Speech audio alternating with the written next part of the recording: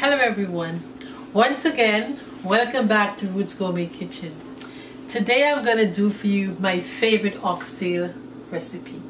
Hope you guys enjoy it.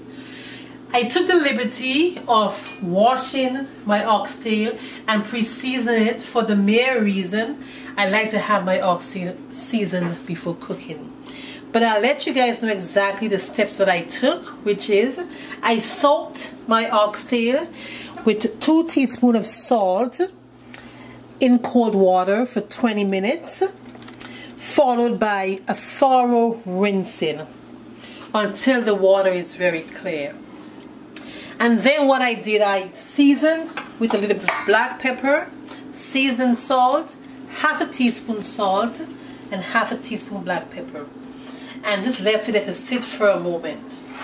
So now, oxtail can be done in many different ways.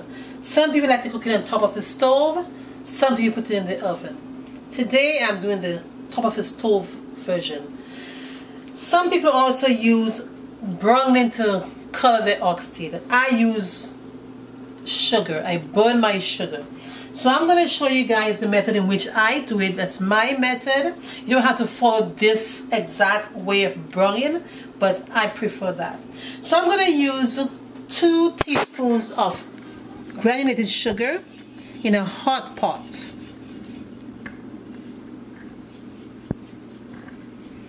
I'm just going to let this sit there for a moment and you'll see how it's going to caramelize. So I'm going to put my soap a little bit. And for you guys who don't know what oxtail is, it's the tail of the cow. It's the most delicate part. It's our Caribbean gourmet part of the cow. So now you can see the sugar just started to melt away in here. It's going to be a few minutes before it gets to the exact color that I'm looking for. I'm looking for that nice golden brown color. And as the sugar burns, it will get to that. It will take a few minutes, but I'll achieve what I'm looking for.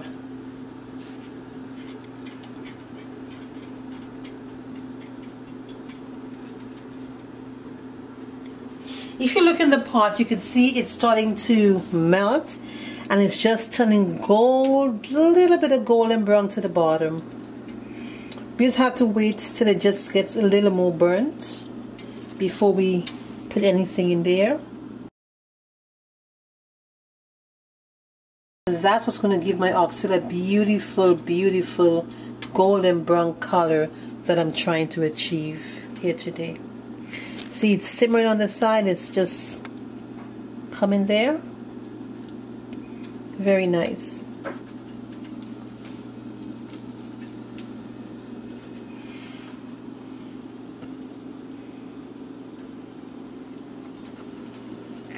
Look at that, guys. Could you guys see?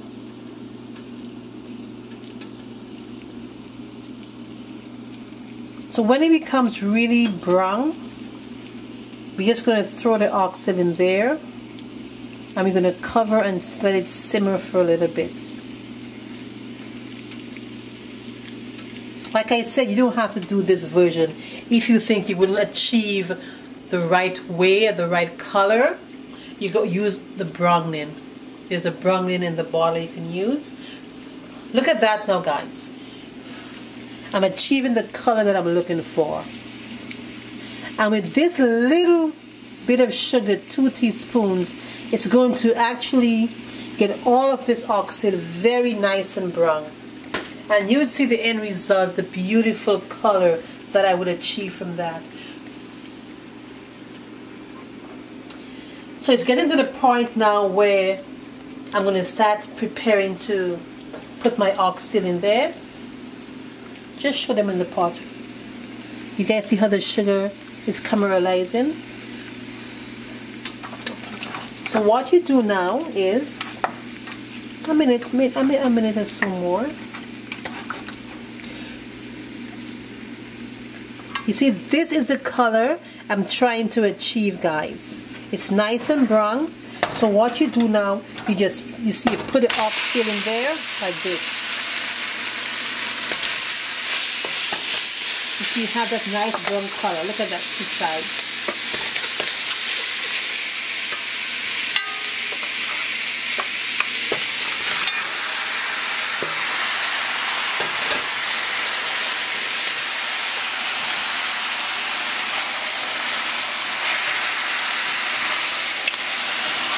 Look at that nice brown color we're getting here.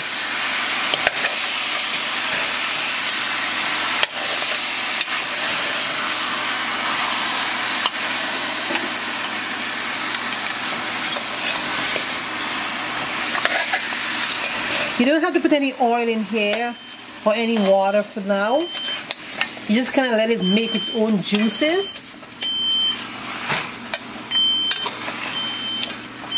Let it make its own juices. You see that?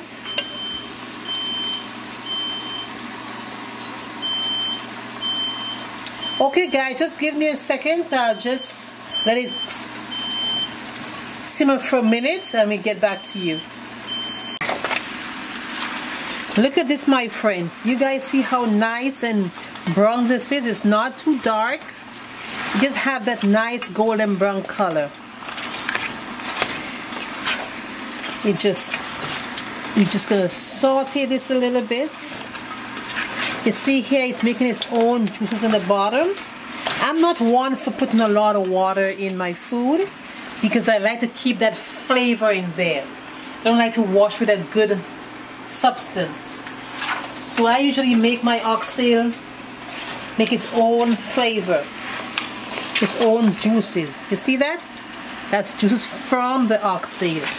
And just imagine when you put your seasoning in there, it's going to make its own flavor and thing. So now here what I have is some onions, some chopped onions, some scallions, some garlic, and some tomatoes. Also some Scotch bonnet pepper. So in now I'm going to throw in I'm going to throw in a seasoning, as a matter of fact. The onions and garlics and scallion. I'm not going to throw the tomato in as yet. And I'll leave the scallion behind. I didn't have any fresh thyme. I normally like fresh thyme, but I didn't have any on hand, so today I'm going to use some dry fresh thyme. And I'm just going to give it a toss again. You can hear this sizzle, it's making all that juice in there.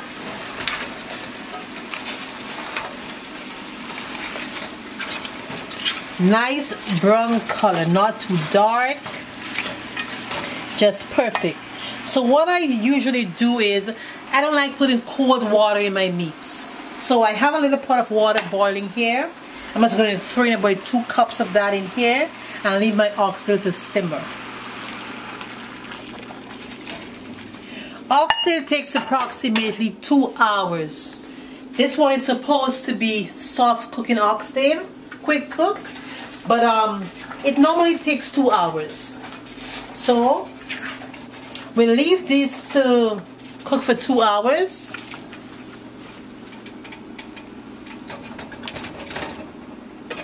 I'll leave it to cook for 2 hours, and guys, I would see you in a moment after this is done to show you where we are.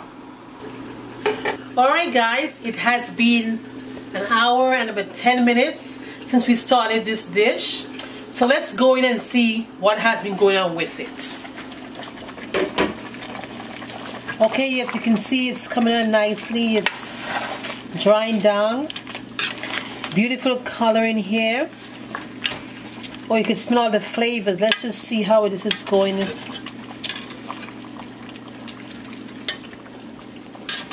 Yep, it's getting soft. It's going to be about another. Sorry, it's going to be about I'm so sorry, guys. Just tasting this food just kind of had me all over the place. But it's going to be about another hour for this to be done. I just normally use a little bit of tomato paste as a thickening agent. So I'm going to put a little bit in here. It's going to help it thicken up. and gives also a little color and flavor. So we're gonna stir it around.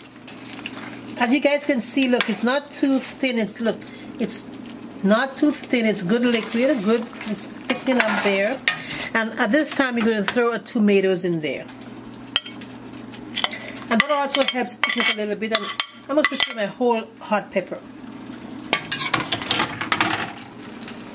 It tastes really good, guys. We just have to leave it for the softening process. Looks really good. You can taste to see this, there's enough flavor in there. Oh, enough salt and a little bit of pepper. You can just taste all the flavors in there. So we're going to cover this back and leave it for about another hour, and it should be done in that space of time. See you guys shortly. So it's been an hour. Let's see what's going on with this. It should be done. Let's check it out and see. Oh my goodness, everything looks so, oops. It's falling off the bones. That tells me it is finished. It's finito. Oh, it looks very soft. Look at this. Very soft, guys. And it looks delicious. And guys, as you can see how thick my sauce is. I use my tomato paste for my thickening agent.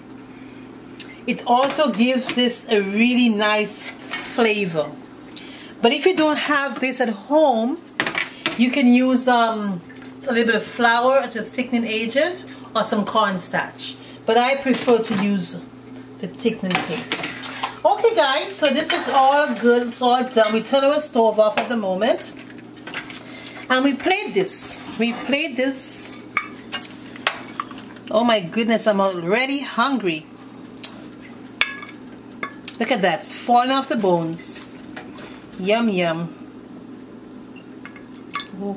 This could be served with rice and peas, white rice, even some festivals or dumplings, even mashed potatoes. Guys, I'm going to be having a feast tonight with this. I know my grandkids are going to love this. My son, this is his favorite dish. So there we are. We have a final plate for the evening. My oxtail. Caribbean style. Yummy. If you guys like what you've seen today, give a thumbs up, comment, and surprise. And I'm so sorry. And subscribe, guys. You guys know what I'm talking about. It was just a tongue twister. So guys, cheers to you guys. I'm out. See you again.